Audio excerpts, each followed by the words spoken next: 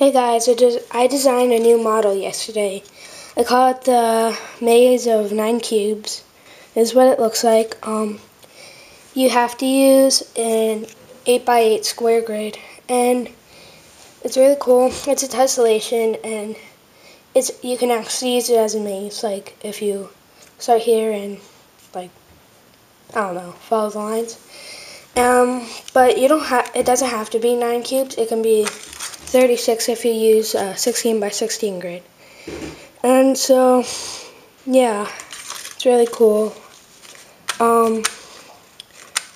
It's fun to just move around and stuff and use it as a maze. So, yeah, that's it. Bye.